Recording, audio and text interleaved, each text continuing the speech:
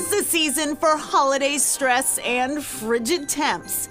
But sweet treats and comforting Yuletide confections can warm the hearts of even the grumpiest of Grinches. There's nothing like a nice warm piece of fudge in the wintertime. Yeah. Fudge became the Winfrey family business in 1979 when Christine and Stuart Winfrey quit their jobs to care for their newborn sons, Mark and Scott, who had been born prematurely. Dad's previous experience in the chocolate business was a way to make some money while caring for the babies. He started making fudge in the basement of his home in Peabody. The Winfreys sold their fudge to local candy stores. Demand surged and their stove started working overtime. On those cold winter nights, the heat from the stoves actually came up from the basement and heated the home. The Winfreys eventually moved to a more sophisticated operation in the North Shore town of Rowley. Mark and Scott now run the fudge factory with their sister Jillian. Their roles require constant taste testing for quality control. Mark's not complaining. No, unfortunately, I eat chocolate every single day.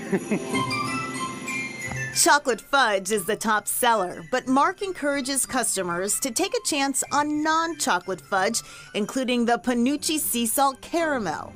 The recipe starts with brown sugar, butter, and cream. And then we pour our caramel on top of it and douse the top with salt. And just the combination between the salt and the caramel and that brown sugar is just my favorite.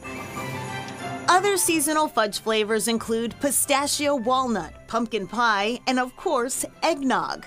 Mark says while customers enjoy indulging in Winfrey's handcrafted creations, gifting them to others is just as special. People are always happy to get candy, and I think it elicits the same response no matter what you spend, and that response is inevitably joy. Like the Winfreys, the Hillards have made delectable chocolate and handmade candy the family business. Aaron McCarthy's great-grandparents, Pearlie and Jesse Hillard, opened Hillard's Chocolates in 1924. My great-grandparents, they started something that we feel so fortunate that we can continue. It's really kind of an honor, and we're proud of it, so we put, our love into it. The Northeastern flagship location is a Victorian farmhouse. Aaron's grandparents transformed the first floor to a store in 1950. I have a lot of memories here. We lived upstairs when I was young. My parents would come down and work, and my brother and I would just hide around, would hide under the tables and sneak candy and walk around the back, and we were friends with all the workers. Erin and her sister Megan now run the family business and continue to delight customers with recipes created generations ago, including the recipe for homemade candy canes. It takes a lot of people for one small batch, and they're definitely homemade. When you get it here, you know that it's from here. The process is meticulous. Each batch is stirred, pulled, shaped, spun, and cut by hand. It's 320 degrees actually. But once they separate the colors, they're just going to have to do a lot of kneading and keeping it warm and keeping the temperature consistent throughout. Eventually they're going to work it into a log shape with the red, the white, and the green. Then he's going to bring it over to the taffy stretching machine. This is so cool. So now this totally changed colors. Yeah, that's why we use the taffy pulling machine. It incorporates the air into it so it becomes that nice light color. Oh my gosh. I have a whole new appreciation for candy canes. Rolling the candy canes is the last step. Preventing them from cracking is stressful, but the peppermint aroma sparks holiday cheer. That's beautiful.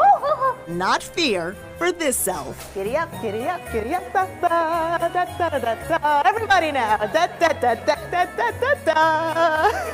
Da, da, da, da, da, da. I'm by myself. Uh-oh. Okay, yeah, so sometimes that happens if it's gotten a little too cool. So all that singing, probably. I think you're having too much fun with it. Customers flock to Hilliard's for seasonal sweets, especially peppermint and Hanukkah bark. This version, made with dark and white chocolate, is flavored with natural peppermint oil and topped with colorful hard candy. The bark, a feast for the eyes and taste buds, caught the eye of a certain celebrity A-lister. In 2018, actually, Oprah recognized this as one of her favorite things. So that was like really incredible and kind of put us on the national market. We really thought it was a shot in the dark when we sent her some samples. It was really unbelievable. People love their traditional candy products at Christmas time. You want to go back to the comforting foods, to the comforting gifts, everything that makes you feel good. Oprah, these are for you.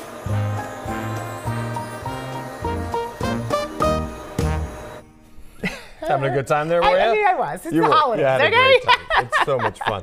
So as we saw, all the candy canes are handmade. So Hillard does point out no two are ever exactly the same. Oh, they're so good. All right, and back to Winfreys fudge. They actually had a supply chain issue last year. They ran out of their special cocoa and their chocolate liqueur, but they got a shipment in just in time, so the holiday fudge rush was saved. This year, they're good to go as well. It must have been a Christmas miracle. I was going to say, another Christmas miracle. All right, up next.